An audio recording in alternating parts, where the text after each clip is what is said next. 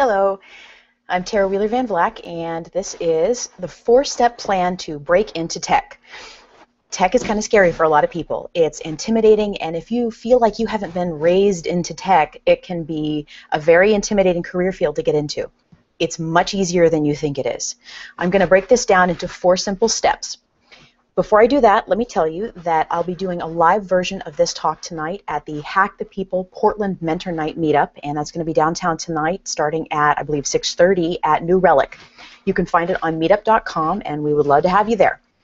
I will also be doing a longer 4-night version of this in Seattle in 2 weeks for persons who are transitional, who need a little help, who are stuck in dead-end jobs, or are under or unemployed at the moment. I look forward to being able to help you and work with you on a longer-term basis. So let's get this started. The 4-step plan. Let us talk about who it is that makes a good technologist. A good technologist is anybody. If you're a curious person, if you enjoy the world, if you enjoy finding out why things work, you are fit and suited to be a techie. You can get into technology. So who makes a good technologist? As an example, a 50-year-old man who's just spent 30 years of his life in precision manufacturing and who no longer has a job would make an excellent technologist. Somebody who is precise, who is careful, who has enjoyed working on a team and who takes directions well, and who's very careful about safety would be an excellent QA or web tester. The kind of person who enjoys work that can be, on occasion, repetitive until you innovate from that repetition to something that needs human beings is the kind of person who will really enjoy technological work. Somebody who's in sales is going to involve the kind of understanding of how to serve a client that someone on the inside of a tech company needs to be a product or a project manager. You're suited to do it. Someone who has a dead-end job and no college degree, but who likes picking up tasks on the side, who likes to rebuild a car engine on the weekends, who enjoys figuring out new and innovative ways to build birdhouses. You're a techie. You're already one. You just don't know it yet. The skill set is the same. If you like creating things, inventing things, and finding out how things work, a computer's just a different tool to do it with. No degree matters a lot less in technology than you might think it does. I don't have any degrees in computer science. I don't have a degree in business, and yet I'm an entrepreneur and a CEO of a startup. So how did this happen? Most people in technology, especially the ones who really enjoy it, came into tech sideways. We have degrees in music, in art, in international relations, in political science. We've got the kind of degrees that help people understand things, and we've always enjoyed taking stuff apart and putting it back together again. So a lack of a computer science degree doesn't bar you. In fact, maybe technology is the last bastion, or maybe a new creation of people who skipped going to college altogether and decided they just wanted to get their hands dirty. Authors, musicians, artists, they all tend to like technology a great deal. You'll find computer programmers in bands, and you'll find musicians who program on the side. Music, math, and technology are closely interrelated. So the other demographic I like to point out is single mothers often make extremely good technologists. The reason for that is they're very good at organization. I like to think that technology is uniquely open to women who are in a constrained career path because they've got children or family or carer issues that they need to work with. Technology will bend around you and be a great career because it's well-paying, it's prestigious, and if you can do the job, no one cares if you do it at 3 o'clock in the morning in your pajamas. So you are a technologist as soon as you start programming, and if you're someone who has to work around family, this is the place to be. So number 2, really the first step is just believe it. Believe that you can do it. The second step is going to be side projects. How do you learn to get into technology? And this is going to be an interesting one. I anticipate some questions on this.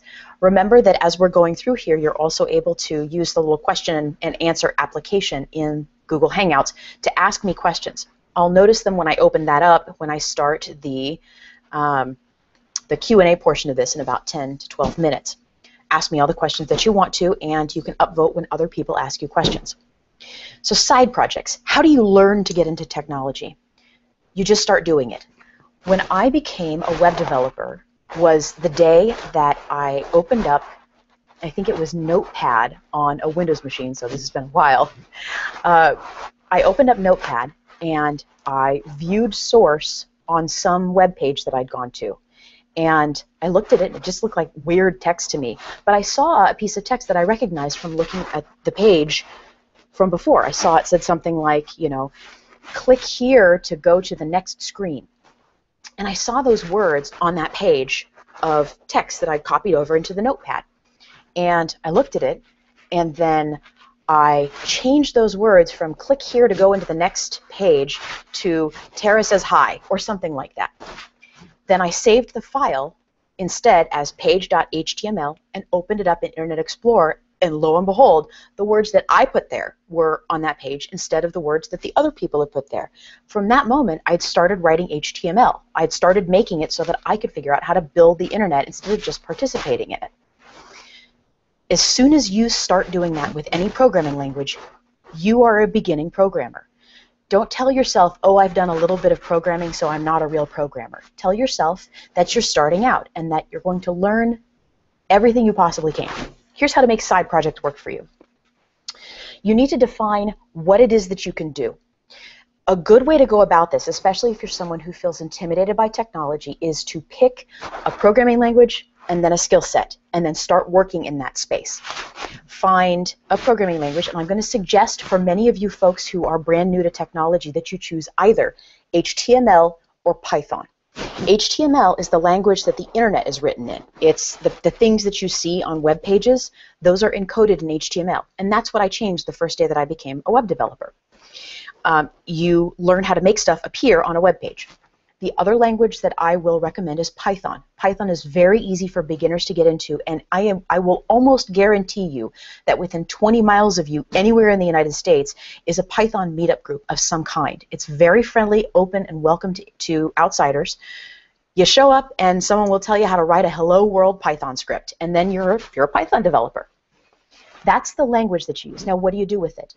The other thing you do is choose a skill set. The two easy ways to get an entry-level, what we call an entry-level job in technology, is to be a web tester or a quality assurance person. What this means is that you're finding the mistakes that other people have made on web pages or helping to clean up code that other people have written. This is, it's the very kind of the lowest hanging fruit. That's your entry into technology. So what you want to do, for instance, is to start learning the language and the skill set of being a Python quality assurance engineer. What you would do is go to your local Python group and get started learning to program. It's not that scary. It's interesting. Think of it like jigsaw puzzles or like a crossword puzzle. If you like puzzles and games, you're going to be fine learning Python. A lot of the time, it just looks like you're writing down English. And if you've ever gotten familiar with the fact that math or French or American Sign Language are all just symbolically different ways to represent the English language, then you're going to be just fine with Python or HTML. It's just a different way to say English. Put this image here is image src in HTML. That's all that it is. And in Python, it's similar. After a while, you just get used to manipulating the symbols. It really is just puzzles. After you've done that, what you should do is go to a website called GitHub. Go to GitHub, start an account, and then try to use your newfound skills to help other people improve their code. Pick a great open source project. If you don't know what open source is, go look it up and you'll find out why. And submit something we like to call a pull request. The only thing that you might want or need to do in your very first pull request is just fix a typo. You might see that someone has committed a line of code where at the end they've misspelled the word program. If the only thing you do in your very first pull request is just fix a typo, and you'll understand how to do this as you go forward, you have done your very first pull request on GitHub, and you showed that you made a positive commitment and contribution to something that a lot of people care about, which is freely available software on the internet. People like me are thrilled to see that. I'm constantly recruiting people for our company, FISMIT, which is HR automation. I care a lot about whether or not people who are becoming part of FISMIT care about the communities and develop the kinds of technologies that we work with every day at FSMIT. So pick that skill and keep going. After a while, you'll find that your skill set will increase. You'll learn over time. The only way that you can learn this is by doing it. That's the reason why your college degree doesn't matter as much. If you rack up 500 pull requests on Python, on an open source project, say something that helps people have access to the internet if they are learning disabled, I'll be thrilled. It looks like you'll become someone who's a lead contributor, maybe contribute to the Django project, a web framework that a lot of people use. You start doing that, and you're developing a skill set that people will hire you for. The thing that I keep saying again and again is you have to demonstrate that you know what you can do, because honestly, no one cares about your resume in technology. I ask for people to provide me with a 2-line bio and their GitHub account when they come into FSMIT. I don't know that I've looked at a resume in years. I don't care. I care only what you can do, not what other people say you can do, but what you've shown that you can do. So that's your path. You've got it right there. You can follow it and get into tech that way. It's not a difficult process. Treat it like a puzzle that you're going to spend some time cracking. So the other part of that is GitHub is a communal project. You may choose something else to use, but I'll just recommend GitHub now. It's the biggest one that's out there. Part of what you're doing is you're making it so that other people can evaluate the quality of the work that you do. Other people's opinions on your code will affect my decision on whether or not I want to hire you or not. So make it so that people participate in, enjoy in, and can join in the things that you do online. And then I'll see that you've got a spectacular side project. Number 3. This is the part where almost nobody believes me, and it's kind of crazy. I've had this conversation with dozens of 45-year-old single mothers. Your people skills matter more than anything else, and I will tell you how. The very first thing that we count on, that we depend on in technology, is that you do what you say you're going to do. You do what you say you're going to do, and then in the 10% of cases where it's not going to happen, you tell people. If you say that by the end of the week you're going to have something done, have it done. If you can't get it done, tell people before the end of the week. You would be stunned at how many people I know who make $150 an hour can't do this. If you're capable of doing this, you will climb quickly through the ranks of technology.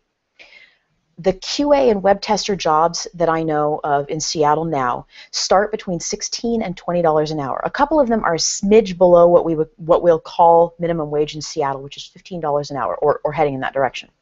But most of them are going to be $15, $16, $17 an hour. The next quick jump is to tester. If you can make it to tester and then start your progress up to software engineer in test, or software development in test, you're rocketing your way towards $100 an hour. Just doing what you say you're going to do is a huge proportion of that.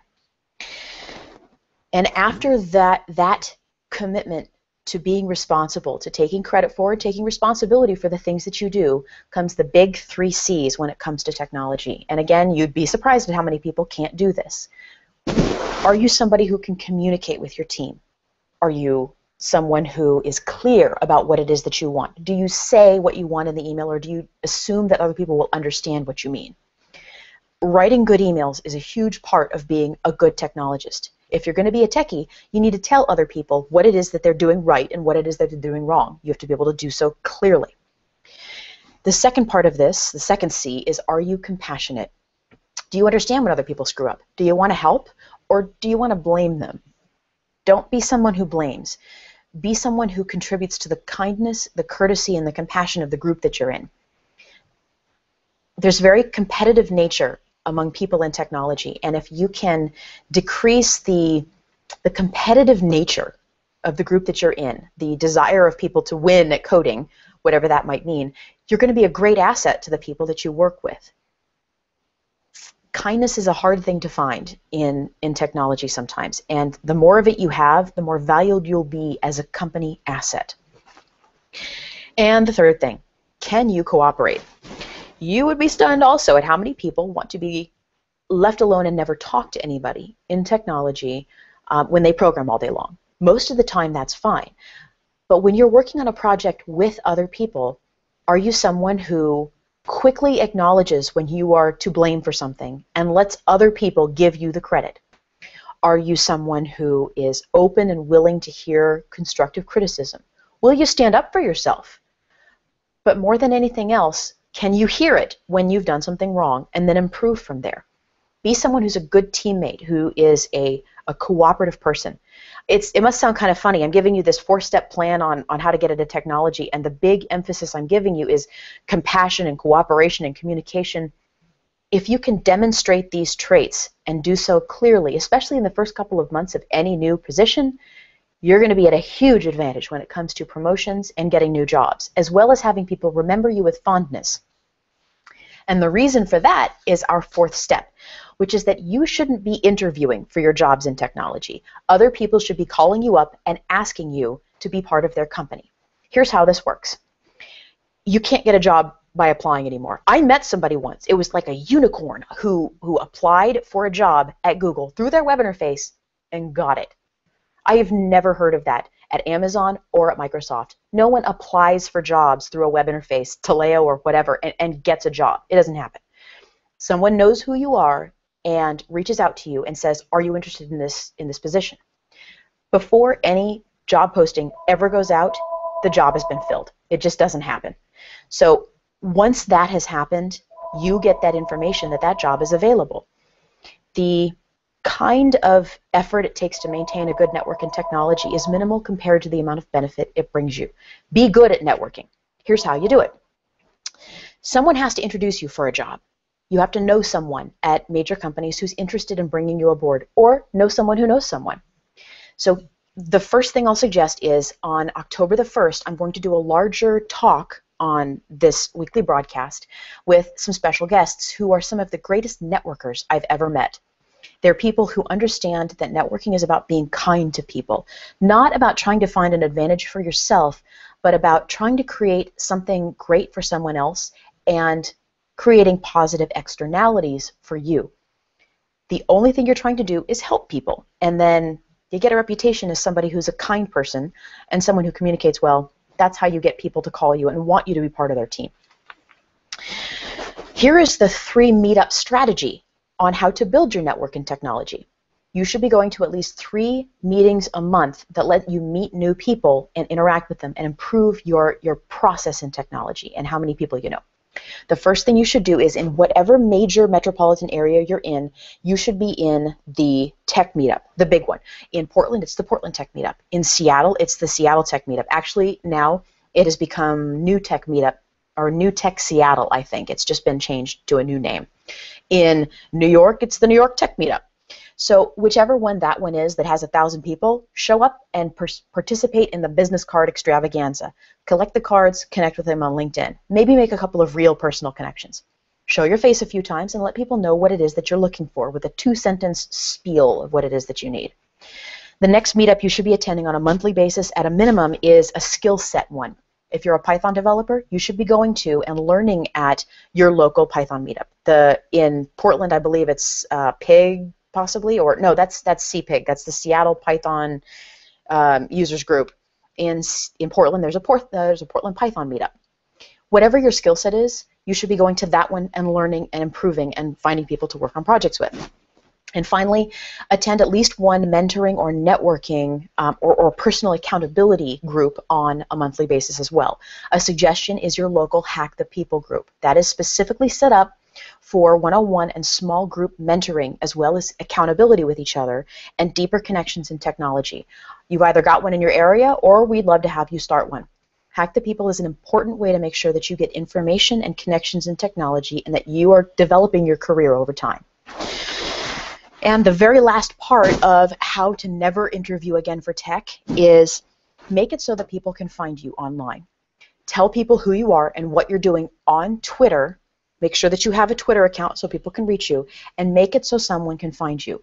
If your real name isn't being used on your GitHub project, if your real name isn't on your Twitter account, then I can't find you to hire you. And most jobs go to the people who are given a call about it. The next set of those jobs are given to someone who seems extremely well qualified. They're contacted out of the blue by people who work at that company and are invited to show up and interview. And that's how you get those positions. If someone cannot contact you through LinkedIn, through Twitter, if your email address is not available out there, we can't hire you. So make yourself easy to find and be responsive when people want to talk to you about your projects online. Okay, that is the 4-step plan. Now I've got several questions people have emailed me, and there we go. We can start the question and answer portion now. If you'd like to ask some questions, you can do so in the application, and I will pull up my Twitter account now to see how many people have decided to ask questions there. There we go. Let us get over to Twitter. I should have opened this up, but I'm at my mom's house down here in Portland visiting, and without my usual setup, I'm all confustimated. So there we go. All right, let's go ahead and start with a question that I received via email. That question, where did you go? That question is, how do I meet people when I'm an introvert? Well, I'll summarize it down to that. This is someone who is really shy around people, and there's a difference between introversion and shyness, but I think it doesn't matter so much in this case. The issue really is the person is uncomfortable meeting people and finds that it drains a lot of energy. It's kind of funny that you're asking that question. I'm a huge introvert. I need lots of alone time every day. I like to think by myself, but I'm actually okay with going out and meeting people, and I've done so by creating a plan. What I do is every Thursday is sort of my at-home to the public sort of day. I set it up in the morning so that I'm attending meeting after meeting after meeting. I know I'm going to be in Seattle a lot of the day. I know I might be at home some of the day, but I'll be at networking events. I'll be at lunches. I'll be at parties. Thursday almost always ends in some kind of party or another. Usually it's karaoke if it's in Seattle, so join us at that one. But I set it up so that I can prepare myself at the beginning of the day for the kind of social and emotional effort that's going to have to happen. If you want to do that yourself, I would I would highly suggest it. I know that it takes emotional energy to do this, but I also know that you cannot get jobs by applying for them. You must meet people. Your option is to not meet people and maybe build a career as a freelancer based solely on your skill set and not get paid very much, or learn to meet people and plan it to the best of your ability around your emotional capacity. I do understand it. I have a question here. Ooh, I'm definitely going to do this one. How do you recommend people do meetups in a more rural area? Awesome question. The question or the answer to this is, first, start one up yourself, and second, you can do online conversations and talks just like we're doing right now. If you have a more rural area, you can start a more general use technologists group. I grew up in a little town called Silverton, Oregon. And I would be willing to bet right now that if you went and looked on Meetup, even now you'd find 2 or 3 tech meetups on a monthly basis. If you have a tiny town of 1,000 people, at least 4 or 5 people there will still be able to program or might be interested in it. Create your local group. The other part is this tool, the one that I'm using now, Google Hangouts on Air, is a very, very good one for that. Honestly, Google Plus, it's a little problematic with a lot of stuff. But it is extremely valuable for a setup like this, where you can invite a bunch of people together. Sometimes I do the larger events where there's a whole line of people that are down at the bottom and we're all talking at once. And then you broadcast it, and then there's a video available of it. If you've got almost no one locally, reach out and see about having people join you in a larger hangout like this one on a monthly basis to talk about it. Hell, create the Boondocks Tech Meetup group. I think that sounds like a really cool idea. I mean, there's got to be people in Barrow Point, Alaska, and Silverton, Oregon, and all over the place who would absolutely love to do a local group that's just for themselves. And that phone that's ringing in the background, there's nothing I can do about it. It should go away in a second. I tried, but yeah, I can't manage wired phones anymore. I'm totally incapable of it. My husband's got this 10-year-old clamshell, and I tell you what. So yeah, start the Boondocks Tech Meetup online, because that would be cool, and I would watch the hell out of that. I'll tell you that right now. People will join in, they'll ask you questions, and they'd love to help. Okay, done with that one. And let's see if we've got any other questions over here. Alrighty, and then the next one we have is child care. That is an excellent question. How do you break into technology when you are a primary caregiver of a child? I understand that it's tough. Again, this is the greatest career to be in if you are the primary caretaker for a child. And the reason for that is it works around you once you have a basic set of skills. Technology is the only field that I can think of where if you have a set of skills, like you're a web developer, you're a programmer, where people are totally fine with you working at home. They don't care. As long as you can do the job, no one cares. If you could do precision manufacturing at home, then believe me, Ford would be down with that. There's actually lower overhead for people who stay at home. If you are trying to break in and get your first jobs, the first thing you need to do is find a couple of meetup groups in your area that you can go to meet technologists, pair off with somebody, and get a buddy system going. Create some accountability for yourself so that you can get a skill set working with someone else who wants to develop something similar to you. Do a project. I don't care what it is. If you want to be a web developer, I better see a website up there somewhere. If you want to be a mobile apps developer and I can't download something that you've created on the Google Play Store or on the iPhone App Store, then I'm not going to hire you as an app developer. But if you have, and it's a cool one, you've got a serious shot, and you're way over anybody who just has a college degree in mobile application. I don't know if they can do anything yet, but you can execute. So if you can execute, then you're good. Don't execute the kid. I feel that one. Execute on your skill set, and you will have an excellent, excellent shot. All right. I do get that it's tough. Oh, and if you decide to form a local meetup, you could form a local situation, and you want to do a Hack the People meetup in your area, you can do a discussion about childcare options at Hack the People groups to see if there's other people that are interested in pairing up to handle childcare issues. The next question that is a wildly tough one. When there is something about your appearance or your personality which can be, basically this is a question from somebody who is they're a trans person, and they're having a hard time in their area breaking into technology because they don't look like what people expect. First, you have my profoundest not sympathy, because you don't require it, but empathy, and I'm happy to help and network with you in any way, shape, or form. Always connect with me on LinkedIn. I'll make the connections for you if I can. The second part is, it is not your job to tone yourself down to fit other people's prejudices. It is your job to appear and to demonstrate that you would be a good team member. So be somebody who is able to demonstrate that they've got the skill set and the personality to get along with people, to care about them, and you will be someone who is valued in the right place for you. If someone is making your life difficult, I cannot say that I will always understand, but I can say that I will always help, and I promise you there is a hell of a lot of people that will help you as well. Throw an email out, throw a tweet out, and there will be people in your area who will help you and make the connections for you that you need. There are a lot of queer-friendly and ally groups that are available online. I mean, seriously, the internet has become a wonderful tool for communication, as well as the problematic aspects of it. There's somebody who can help you and make those connections for you. And honestly, I do not care what you look like, who you are, how you appear. If you can code, and you can code well, I don't care, and neither does anybody else that you want to work for. All right. If we have any last questions, I'm going to check here really quickly. All righty. I think that's probably going to about handle it for the day. This has been, it's often a tough situation, because right now I know that I am providing advice to people who've already had a rough break. If you're trying to break into technology and you're 45, it's not like you had an Ivy League education and you're trying to get into technology after a successful career as a broker.